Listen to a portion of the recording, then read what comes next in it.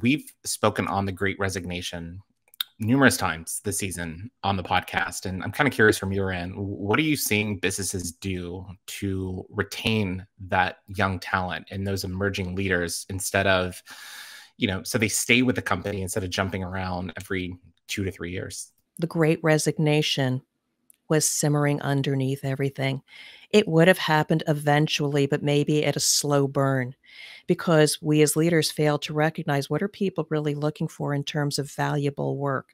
And so it just accelerated that, and let this be awakening, because if not this and the next crisis that comes up, there's going to be a major shift in how people want to work. So I just wanted to put that out there. It does exist. It's been labeled and profiled, but it was already there, just waiting to happen. Now, to your point about what is the model that people should be thinking about, you talk about the young people. Gosh darn it, even us older than 40 or 50 years old, we're starting to show up on our resume as job hopping a little bit too, because maybe we are wanting something very strong.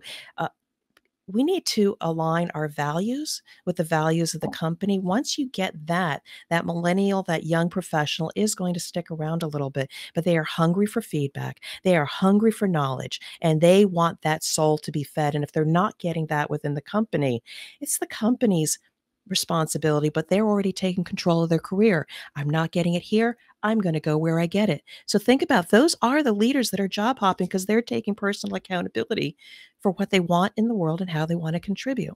So I want leaders to think differently and always be asking them, what do they need? What do they want? How can they help them to be successful? You've been listening to the Business Communicators.